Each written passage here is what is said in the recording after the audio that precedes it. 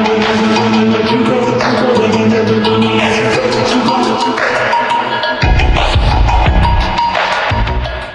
what's up guys, Poncho Cortez, and I'm bringing to you the official final review of 2017.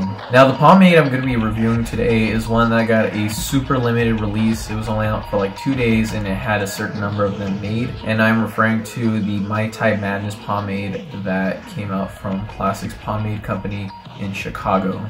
So this is the Mai Tai Tiki Head pomade that had come out, I would like to say around June, July, during the summer, and it was only out for 2 days and I managed to get my hands on it.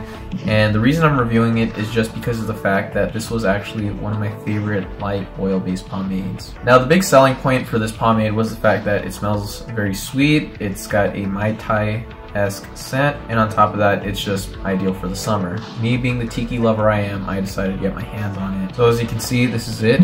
The cover art is not too bad, it's a bit creative. There aren't too many tiki pomades out there. I think there's like one other that's made, but tiki pomades aren't made as often. When you open it up, here it is.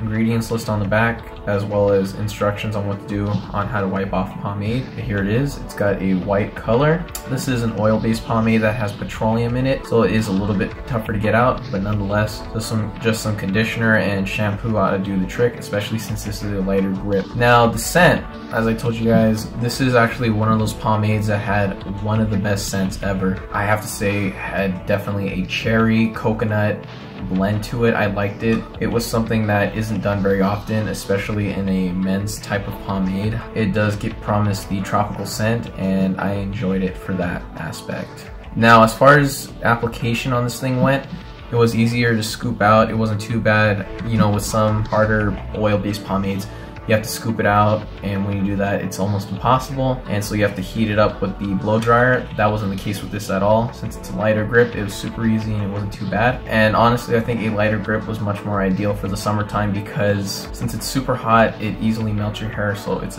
pointless to have a hard, strong, oil-based pomade in your hair, because it'll be just much more difficult to get out. And with the lighter, it's super easy. With this pomade, you can't really be doing pompadours with them, unfortunately, or really a slick back if you have the kind of hair that I do or others do, where it splits right in the middle. This doesn't tame that at all, but rather this is meant more for hairstyles that can overlap one another. In this case, it's just the regular side part. Now as you can see, I did get a pretty clean looking side part. With an oil base, you get a high sheen. You get that with this.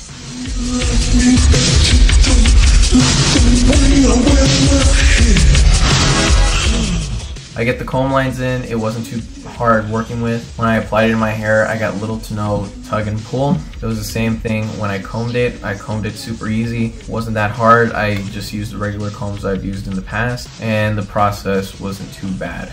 I'd recommend though, when applying this pomade, well, if you guys ever get the chance to get your hands on this, because like I said, they don't make it anymore, so if you do, like I said, if you do get definitely apply it in your hair while it's dry, because if you apply it while it's wet, you're gonna get a lot more resistance for it, and it's just gonna be tougher on you, so just do it while it's bone dry. As far as the durability goes in this pomade, it's not too bad. I did have to comb it just to get it back in shape a couple times here and there, especially with this side of my hair.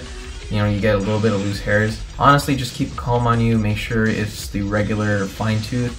Comb it back together and it'll be fine. It doesn't get destroyed too easily. So just as a final recap, back in 2017 this pomade was made, and I have to say this is one of my personal favorites right here. This is one that is a go-to.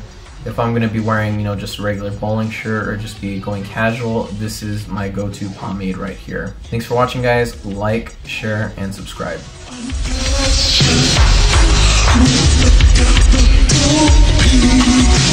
Stop.